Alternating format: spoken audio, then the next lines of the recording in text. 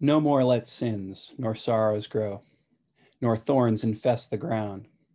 He comes to make his blessings flow, far as the curse is found.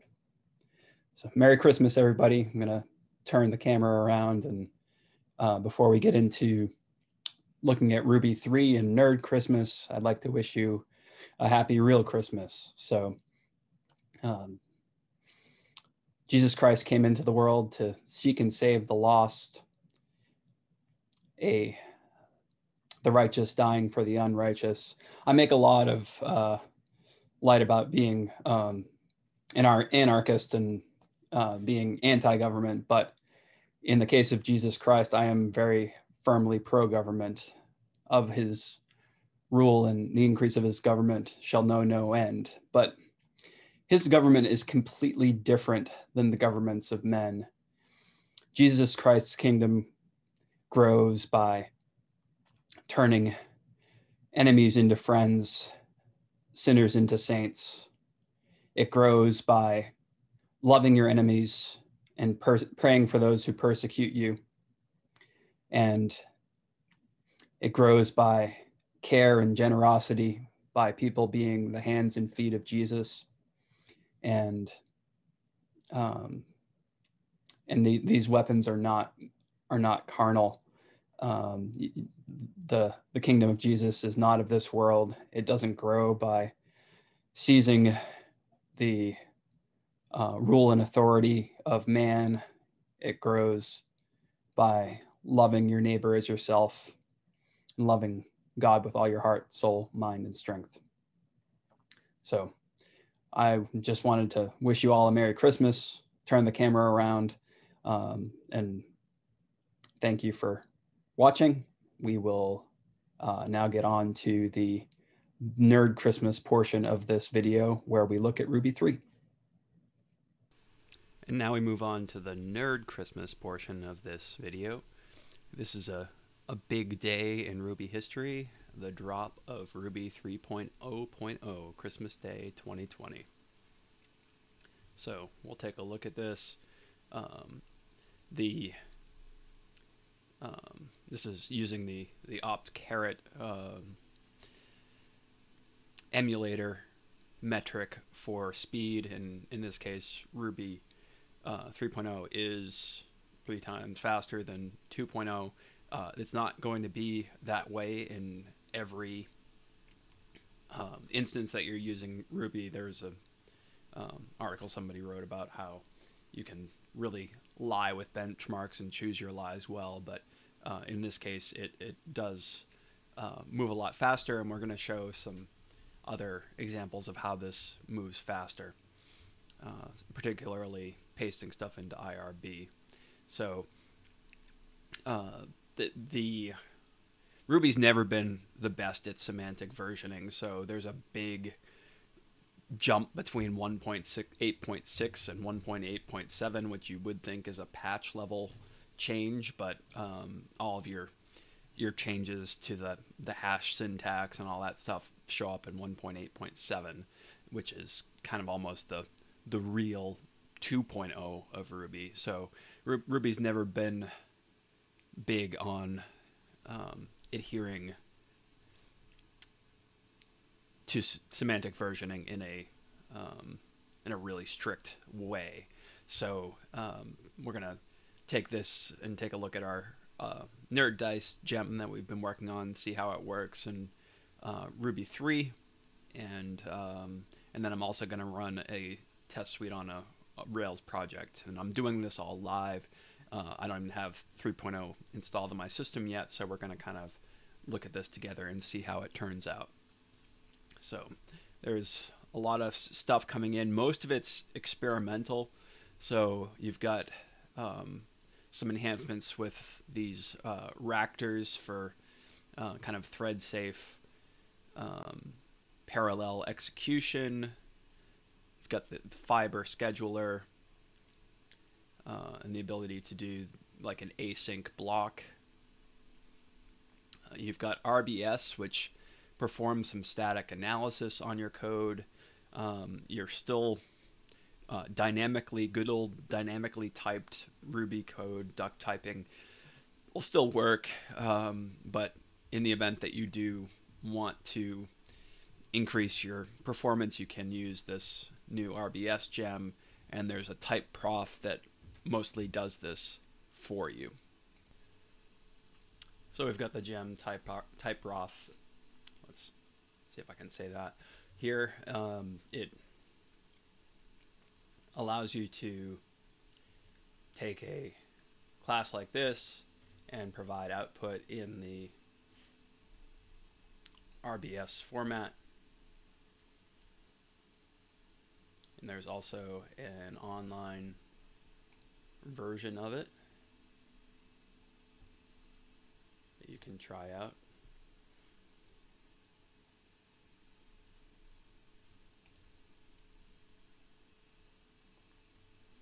And there's also some more documentation on it, some demos of it, and they do note that it's experimental and only a subset of the Ruby language is supported.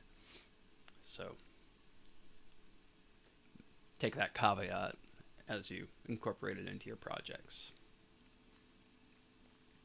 So we've got some other features. So one-line pattern matching uses the HashRocket syntax, and the in matching method here now returns true or false instead of raising a no matching pattern error. There's a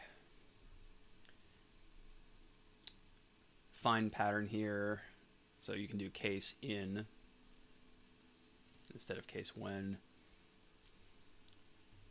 You can define an endless method, so instead of, if you've got a one-liner, def square equals x times x, usually you'd def square new line x times x and then end. Hash.accept, and there's a memory view CAPI. So the pasting long code into IRB, we're going to actually demo that on 2.7.2 and on 3.0. There's a measure command, some changes as it relates to keyword arguments separated from other arguments. They extracted some things out into gems, updated some standard libraries,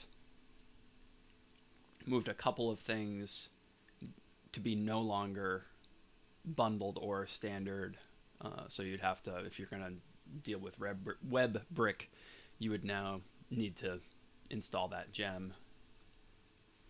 And then a lot of these files are now default gems, but they're published on rubygems.org.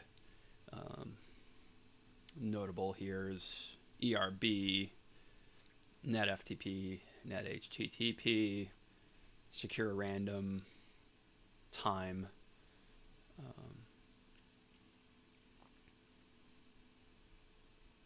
And then we can download it. So that's what we're going to do now. I'm going to go to my command prompt here, rvm get head.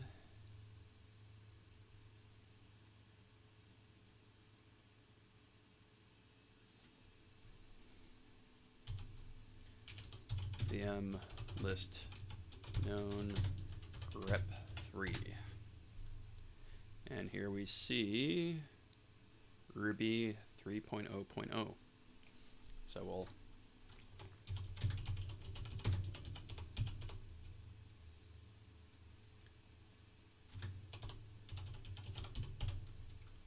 execute this command. You chruby or some of the other Ruby managers, you can look into the documentation and do what you would here. So we'll pause while this configures. So we're done here. The process took about 3 minutes on my machine. So we're going to now, let's see, Ruby 3.0.0. For a minute, I'm going to demonstrate the speed up in pasting stuff into IRB. So switch back into 2.7.2, open up an IRB session, and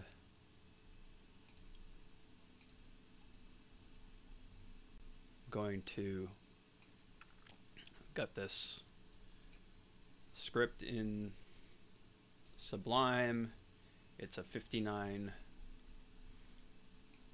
line script that does some benchmarking on some random pseudo-random number generation, and I'm going to paste this into IRB in 2.7.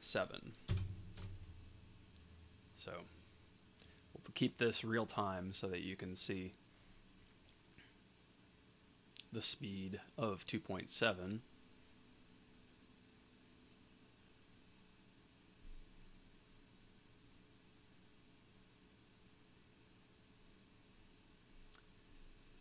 So you can see now it's taking over a second per line as you get to line 38 or line 39.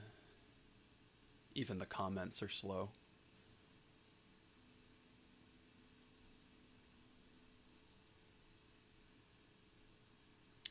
All right. Still going here.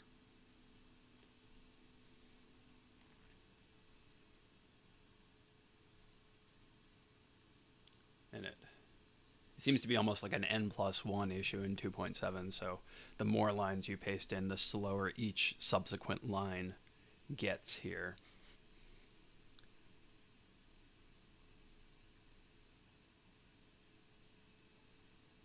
We're getting close, line 54 out of 59.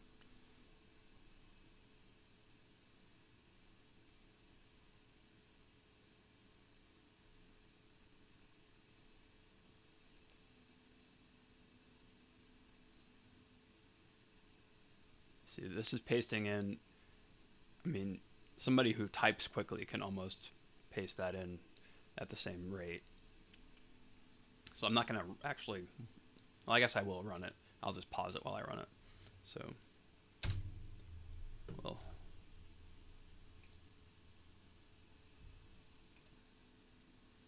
so we've got our benchmarks here.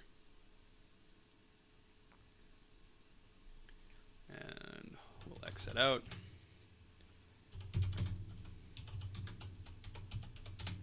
We'll go to 3.0, paste the same item into IRB.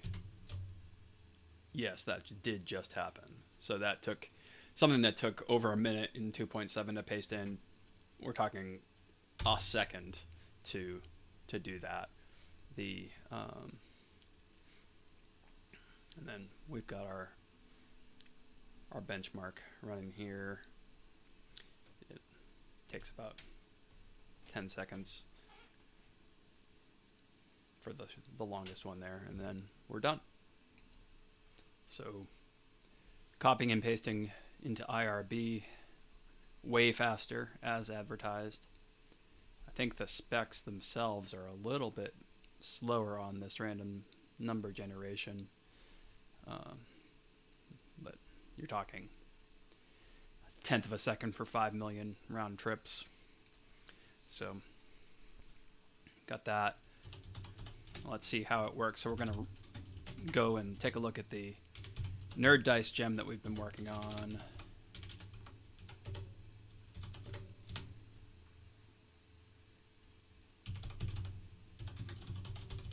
See if we can run that here. So bundle install seemed to work.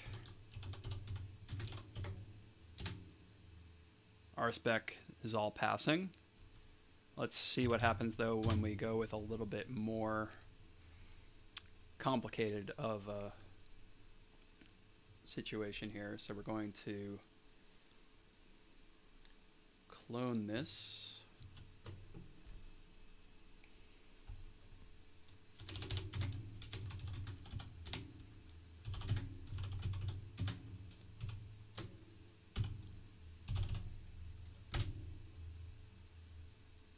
And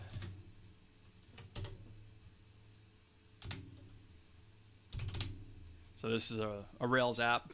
We'll see if this will bundle install work on this. There may be some gems, so before I hit enter here, that use the pessimistic operator when they define their Ruby. So even though it might not technically break, if you have that pessimistic operator where you're requiring a Ruby 2.x version, it might fail. So we'll see what happens. We'll pause while we run this. Things like Nokogiri are going to take a while.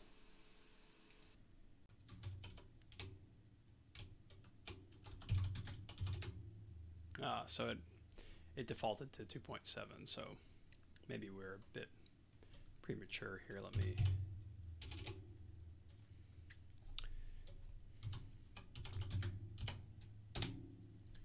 pull this up in VS Code.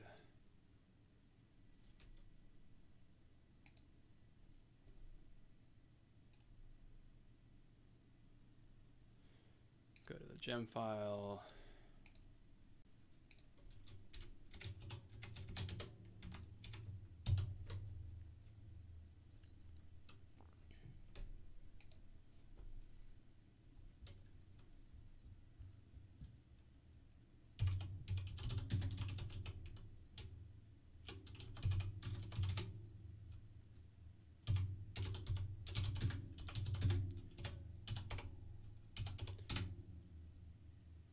So now we're using RVM 3.0.0.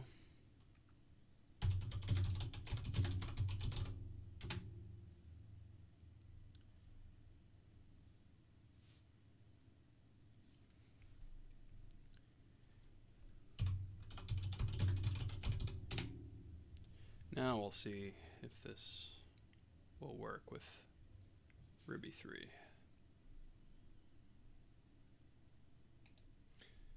So that still seemed to be successful.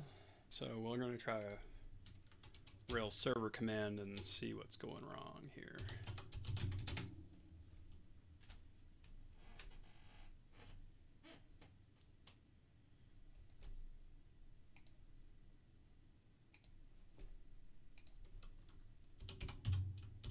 Go to localhost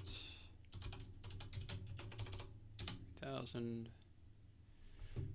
Need to run the migrations.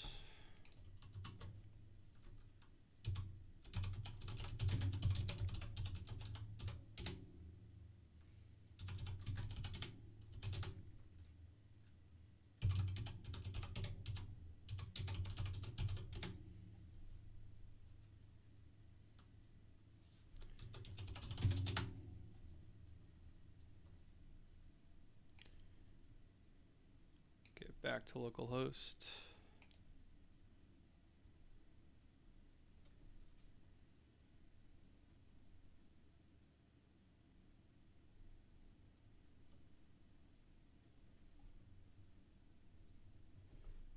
All right, so we're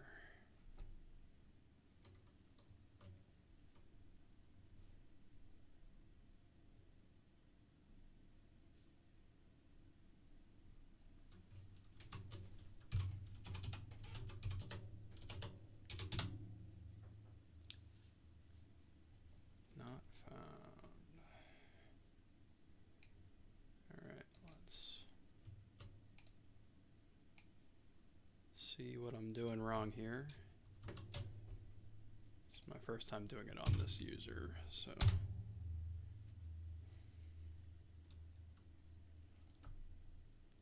let me pause and read some docs. So I think my problem is I need to run yarn install.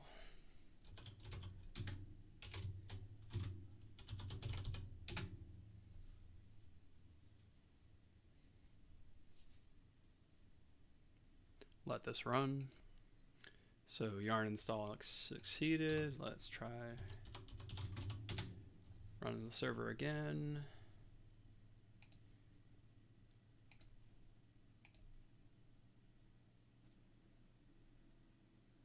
And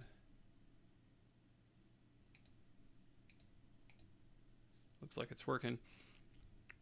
Now we'll try running the test suite again.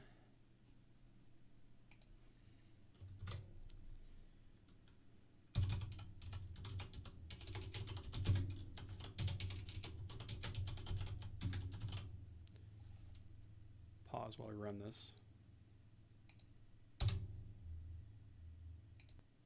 So that failed right away. Let's see what happens if I just run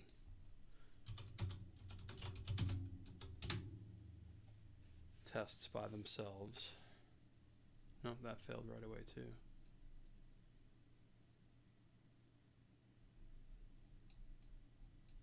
So we're getting a load error regarding RE_XML. So the problem seems to be with the RE_XML/document dependency. I'm going to try to solve this initially with a bundle update.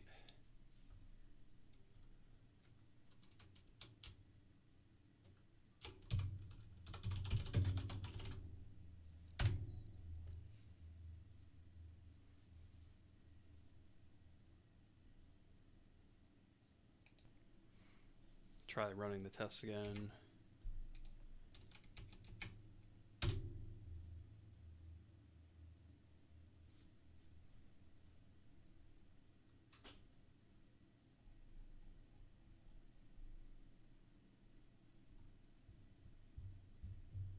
Still running into trouble with boot snap.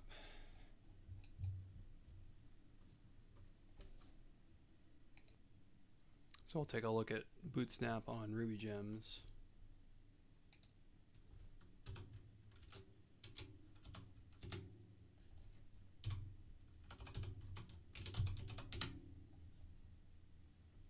Here at 1.5.1.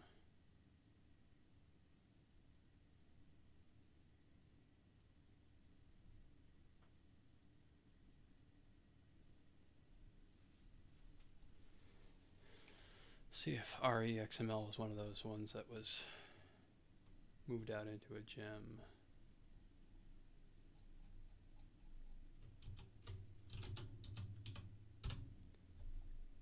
We're now bundled gems. So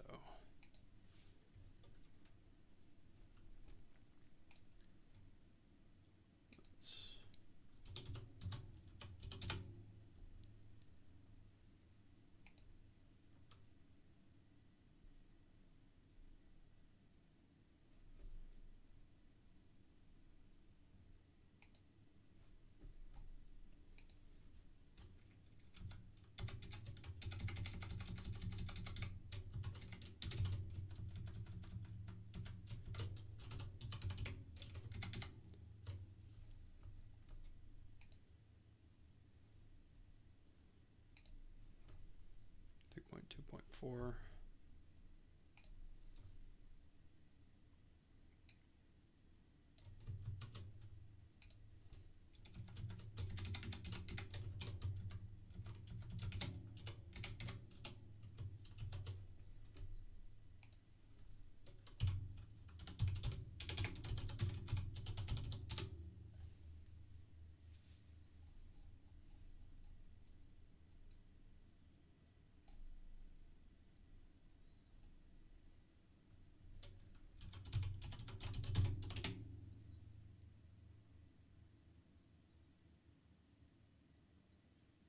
So that's the effect of having something that was part of the core libraries now be part of a bundled gem, is that you need to, if you have items that were depending on that, then you have to watch out for that. So we'll try now the full suite.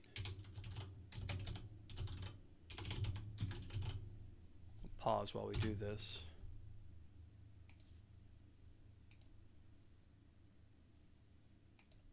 So we are running still into some errors on our integration tests. like number of arguments is different. So I'm not exactly sure why this is failing on me.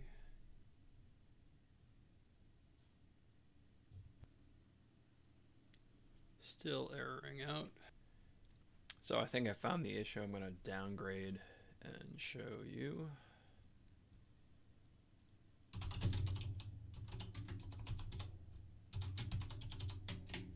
Reset the head.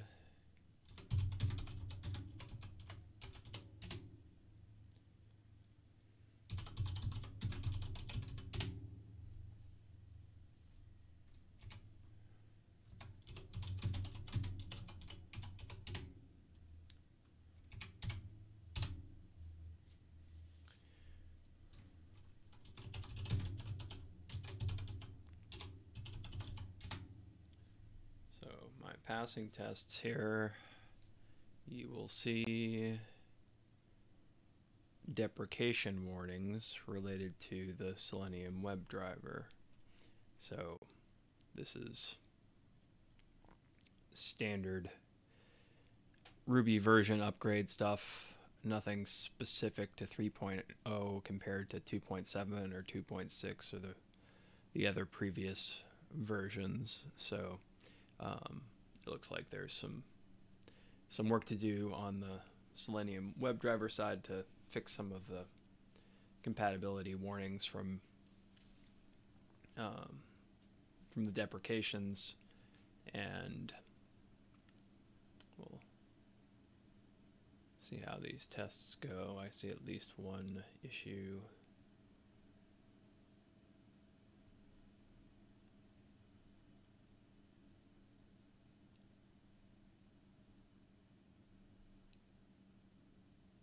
So that was just one failure, but otherwise you can see this using the last argument as a keyword parameter is deprecated. Maybe the double asterisk should be added to the call. So that's whenever you see a deprecation warning in one version of Ruby, it will stop working in the next version of Ruby. And you can see in the release notes.